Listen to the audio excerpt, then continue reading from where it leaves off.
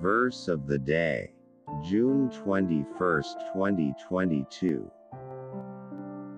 In the book of Ephesians chapter 3 verse 12. Because of Christ and our faith in Him, we can now come boldly and confidently into God's presence. Thoughts on today's verse. We have various liberties in Christ, including freedom from the law, sin, and death.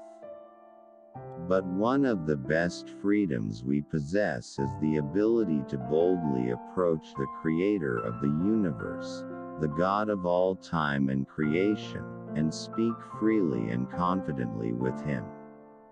Amazingly, we mortals may enter God's universe with our difficulties and have faith that He will hear us and care about our concerns. Let's pray. Almighty and most holy God, would go unanswered without your grace and watchful care. But I'm also convinced that, as your child, my wishes are important to you. Thank you for listening my daily prayers. Thank you for taking the time to consider my concerns. Thank you for bearing with my impatience and for being understanding of my difficulties.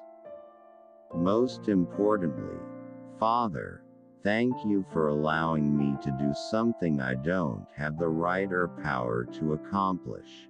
Invade your realm with my problems and be welcomed there, chevalier. In the name of Jesus. Amen.